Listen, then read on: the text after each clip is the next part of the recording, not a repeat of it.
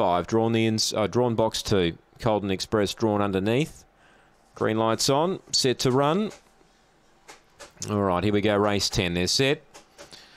Ready away, Enthusiastic away pretty well, pushing hard, so's Golden Express. Enthusiastic gets a half in front. Golden Express tries to keep it out but can't. Anti-Time rails to third, then came Pyrotechnic and Go Forward Gemma. Enthusiastic now led by 3. Golden Express tries to run on but copped a check.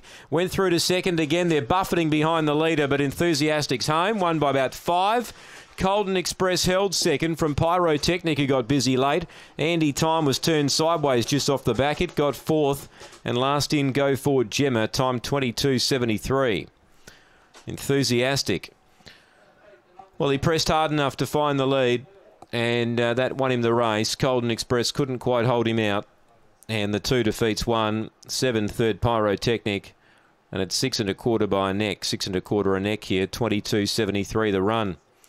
2-1-7-4 in the frame. Enthusiastic for Nicole Price takes it out.